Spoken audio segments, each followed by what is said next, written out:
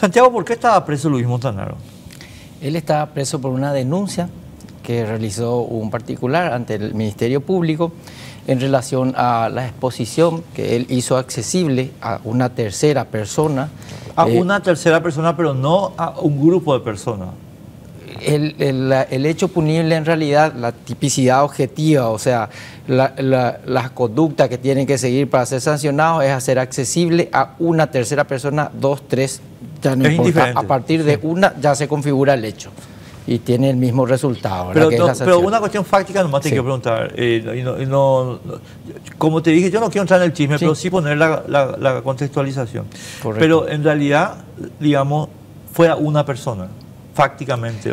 En la denuncia, y esto es aquí se aleja del hecho punible, porque en la denuncia dice la denunciante que ella recibe noticia el 10 del 07, ¿verdad?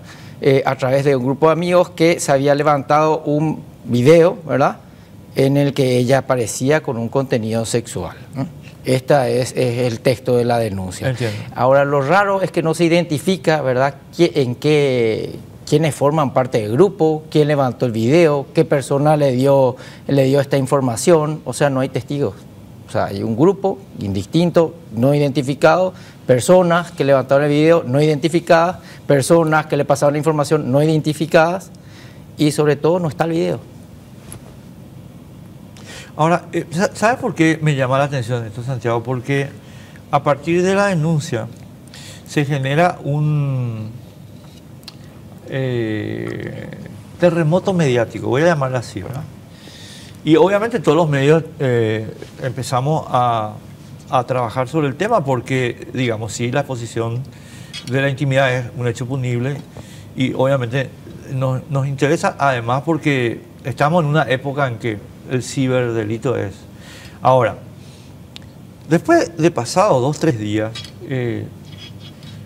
yo por lo menos me puse a pensar, che, espera un poco, espera. ¿Por qué está preso este señor?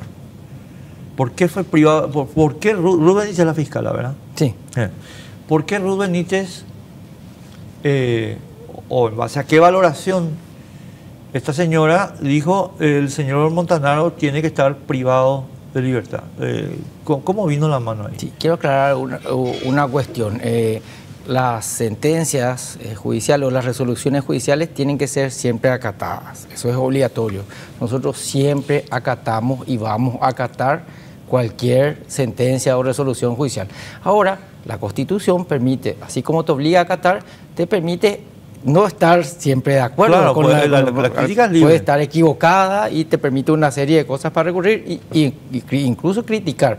Nosotros no estamos de acuerdo con esta decisión de una prisión de una persona, sobre todo, primero, porque no hay peligro de fuga, porque el hecho punible tiene una pena de las más leves que tiene todo el Código Penal. Tiene pena de multa o pena privativa de libertad de hasta 2 años, que conforme el mismo Código Penal, en el caso específico de mi cliente que no tiene antecedentes, en el peor de los casos, si es que se lo condena, no llegaría a pisar nunca a la cárcel, porque el código dice si es hasta 2 años de pena privativa de libertad y no tiene antecedentes, entonces normalmente se le suspende y se hace una suspensión condicional de la condena. Entonces llama mucho la atención que en el peor de los casos, si te dan lo máximo de pena que puede haber, porque es multa o pena privativa de libertad hasta 2 años, si te dan la peor pena, no te dan la multa, te dan la pena privativa de libertad, no te dan de 6 meses, de 8 meses, te dan lo máximo, 2 años, él estaría libre en ese peor de los casos y, contrariamente a la razón, está privado de la libertad. Esto está también contemplado en nuestro código y hay un tema de proporcionalidad de la pena que está establecido en el Código Procesal Penal. ¿Y qué es lo que dice cuando habla el Código Procesal Penal en el 236 de la proporcionalidad de la pena? Nos dice que no puede ser privada de la libertad una persona nunca y bajo ningún concepto por más tiempo que la pena mínima establecida en el tipo penal. Ahora, si vos tenés 2 penas, una de multa y una privativa de libertad, ¿cuál es la mínima? ¿Cuál es la mínima si vos tenés una pena de multa y una pena privativa de libertad? Yo pensaría que es la pena de multa, la mínima. Pero ahí yo, mira, Santiago, yo por esto Es que estoy acá planteándote y te dije que quiero entrar a la cuestión de derecho porque para mí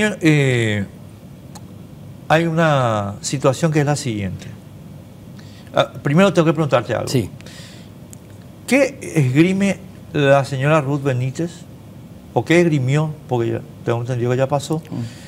¿Ya está libre tu cliente?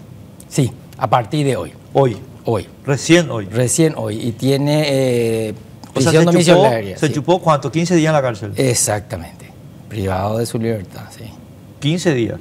Los cuales fueron sumamente perjudiciales para su imagen, para su salud y para su economía. No, correcto. Ahora, ¿qué esgrimió la señora Ruth Benítez para privarle de libertad a este señor?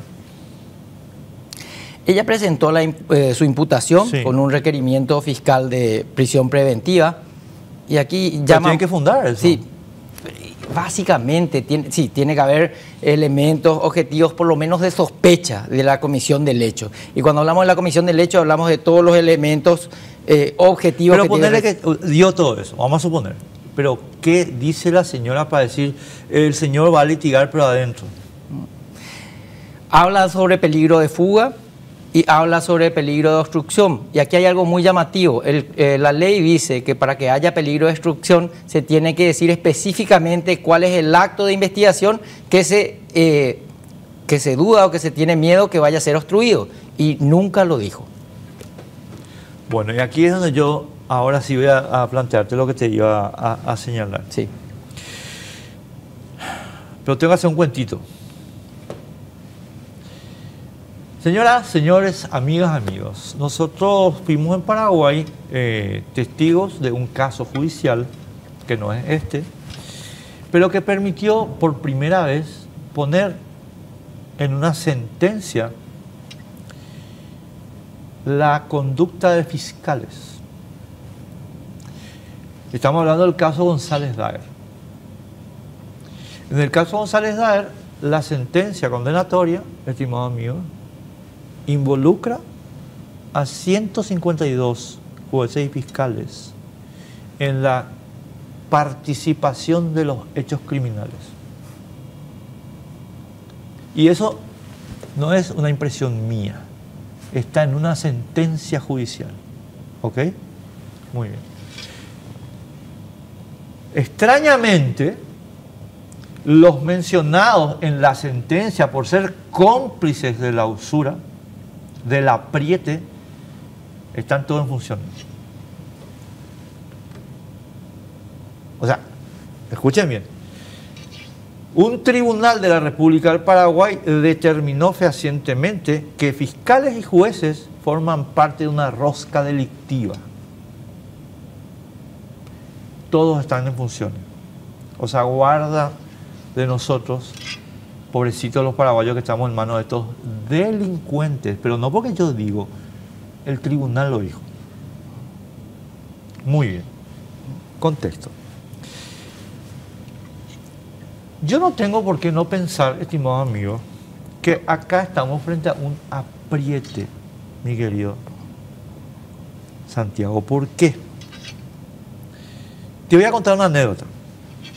Ahí donde vos estás, estuvo hace unos días, y acá donde yo estoy estuvo también en el mismo día, yo estaba ahí en el medio, Jana Esperanza y Marité Rasmussen. Estas son dos personas muy conocidas de la sociedad paraguaya, son personas referenciales en sus campos, y fue el día siguiente o el día en que ocurrió lo de Luis. Entonces yo les digo, che, ¿escucharon lo de Luis Montanaro? Esto fue acá, en esta misma mesa. Y me dicen, no, ¿qué pasó? Me dice Jan. Y entonces le muestro el material de ABC Digital, ¿verdad? Y se queda helado, de espalda se cae. Y Marité también. ¿Por qué? Porque Luis Montanaro es un señor que interactuaba con ellos, ¿verdad? Por razones profesionales, por razones de, ¿cómo se llama? Decir, solidaridad social, bueno, responsabilidad social le llaman ahora. Entonces, viene una denuncia a una oficina fiscal y la fiscalía lo que dice es, ah, mira, pues este tipo tiene guita. Adentro. ¿Por qué yo no voy a pensar eso después de lo que sentenció la jueza Crisioni? ¿Por qué? Realmente es terrible el tema de la inseguridad jurídica. O sea, supuestamente hay una serie de requisitos legales para meter a una persona presa o privarla de su libertad, y esos requisitos son muy exigentes. En la práctica no son tan exigentes y cada vez han caído a menos, con la excusa de los criterios. Y esta es una palabra que los abogados conocemos mucho, es mi criterio. Entonces, realmente hay mucha inseguridad, porque cualquier persona puede ser privada de su libertad durante un buen tiempo, y de hecho, si no tiene los medios y la capacidad, está muerto. Va a terminar años en la cárcel hasta que descubran que no, que era inocente. Y eso es muy terrible. Bueno, pero, Luis, volvamos al Código Procesal Penal. Sí. Vos corregime porque yo voy a hablar de memoria. Lastimosamente no tengo acá el código. El 242 y siguiente. Sí. ¿Verdad? Bueno. Prisión preventiva. Y vos mencionaste dos causales que alegó la señora Benítez: peligro de fuga y peligro de obstrucción. ¿Por qué yo te hago este cuestionamiento particular? No, o sea, ¿por qué te planteo esta cuestión particular? Porque nosotros no tenemos que permitir, como sociedad, pero como ustedes son los actores del proceso, que una fiscala o un fiscal pueda venir a decir, yo creo que se va a fugar. Ruth Benítez, mija, lo que vos crees le importa un pito a nadie. Bueno, salvo a tus víctimas. Vos tenés que fundamentar eso. Pero además, tu fundamento tiene que tener concatenación lógica con los hechos. Y si no tenés eso, Ruth, tenés que irte a la cárcel. Vos, no Montanaro. Porque la fiscala sos vos. Y peligro de obstrucción. Bueno, ¿cómo? No sé si me estoy explicando. Sí. A donde yo quiero llegar, Santiago, es que si ustedes no proceden, ¿quién procede? Exactamente, es terrible. Si una persona que tiene todos los recursos termina en esto y termina preso y no puede defenderse, el pobre ciudadano, o sea, vamos, un trabajador normal que se levanta temprano a las 5:30, que sale a tomar el ómnibus y que se va a su trabajo, no tiene ninguna posibilidad de defenderse. Y eso es mucha inseguridad. Pero considerando lo que ya escribió esta señora en el expediente, ¿ustedes no piensan llevar al jurado de enjuiciamiento? Pregunto, estoy como hipótesis. Y estamos evaluando. Realmente estamos evaluando. Lo que pasa es que es un tema de prioridades. En un primer momento, lo primero era conocer el caso, que de hecho hasta el día de hoy todavía no tenemos conocimiento de algunas cosas. Hay elementos pasados, él estando preso, que nosotros no nos dieron acceso a la Fiscalía. Es increíble, ¿verdad? Porque tenemos garantías constitucionales que dicen que desde el primer momento tenés que tener acceso a todo. No, pidiendo por escrito a la Fiscalía, requiriendo varias veces, hasta el día de hoy no tenemos acceso a evidencias que pueden demostrar definitivamente la inocencia del cliente. Y hemos pedido varias veces por escrito. Pero yo te voy a partir, perdón, Santiago, yo voy a hacer un poco más, perdóname, me voy a poner un poco más en la cuestión mediática. No estoy negando lo que vos decís, lo que quiero es plantear la otra hipótesis. Vamos a suponer que Luis Montanaro es totalmente culpable. Sí. Supongamos que es 100% culpable. Sí. Lo mismo la fiscala, y en realidad, no, lo mismo el sistema penal paraguayo quiere que litigue en libertad. Por supuesto. ¿Entendés mi punto? O sea, es evidente. O sea, esto es una cosa que yo no entiendo y a mí también me cuesta entender. Tengo que respetar, porque mi obligación es respetar, pero no entiendo. Ni como ciudadano, y la verdad que como jurista me cuesta mucho menos. entender, o sea, si una persona, en el peor de los casos, como vos dijiste, en el peor de los casos, siendo culpable, habiendo hecho con mala intención, con saña, de la peor forma posible, todo, no llegaría ni a estar ni a la cárcel, o sea, tendría una pena de multa y una suspensión y tendría que resarcir el daño y X cosas más. Entonces, ¿por qué lo meten preso? O sea, no deberían, no es posible, el sistema no tendría y ahí es que yo, que tengo una mente retorcida, no puedo sacarme de la cabeza el caso Crisioni. No puedo sacarme de la cabeza. ¿Por qué? Perdón, voy a hacer una pequeña reiteración, te pido disculpas.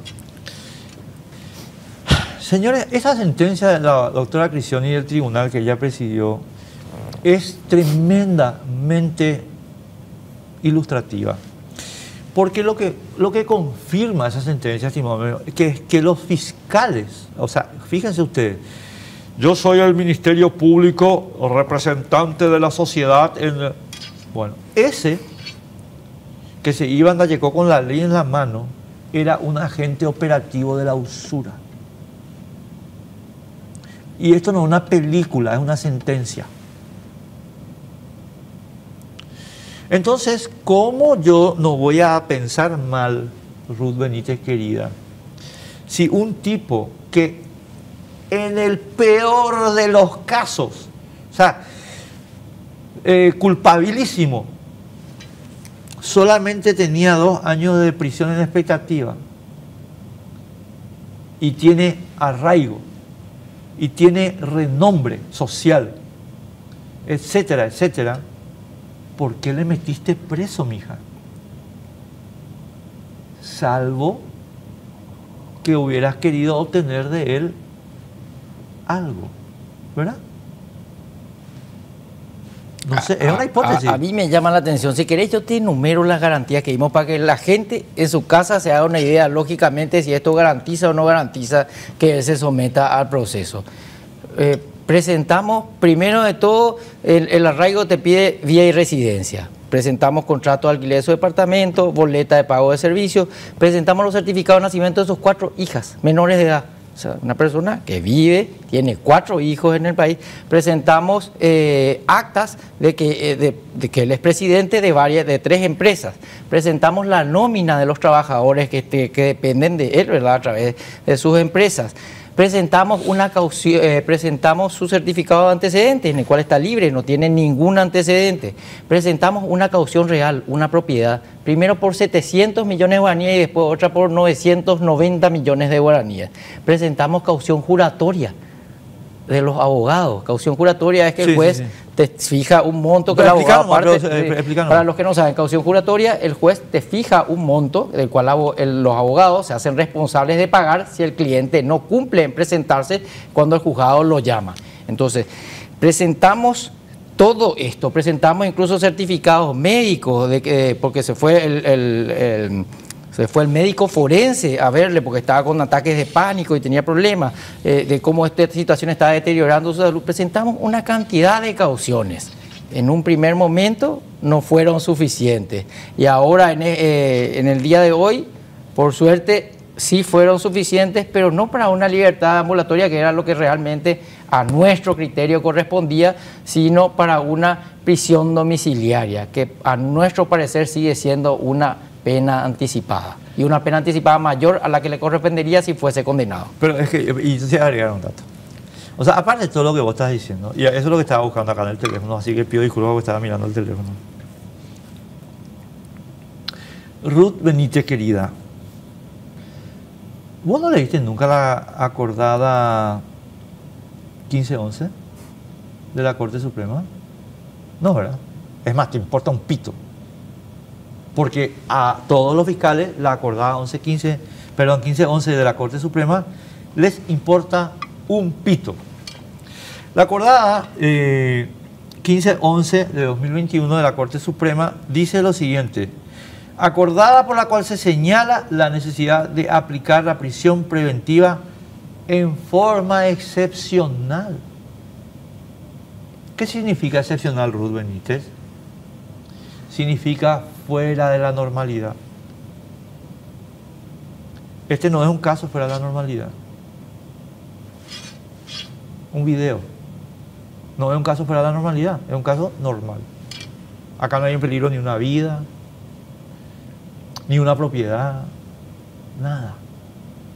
Pero vos le metiste en la cárcel al tipo, en contra de la acordada de la Corte, pero además, según entiendo yo, sin cumplir los requisitos que te exige el procesal penal. ¿Cómo se llama eso? Esta es la conducta que describe la jueza Cristiani en el caso González Daer. No, pero no hables de Ruth porque es fiscala. En serio, no me digas. ¿Y quién dijo que no hay que hablar de los fiscales? Luis Said, San Luis. ¿Por qué yo no puedo hablar de cajoneo en el caso que se te imputa? Pregunto. ¿O ustedes son santos ahora? Ustedes están locos. ¿Entendés? O sea, pero ahora, si esto no se aclara por lo menos, Santiago, Sí. Esto va a continuar. Sí, no, y hay más cosas irregulares. Se le estuvo rastreando a mi cliente sin orden judicial a través de su teléfono, su ubicación. Durante el allanamiento se manipularon evidencias, se manipuló el teléfono. Explicando por eso, ¿qué por ejemplo se manipuló? Hay una foto que levantó el mismo Ministerio Público en su página oficial.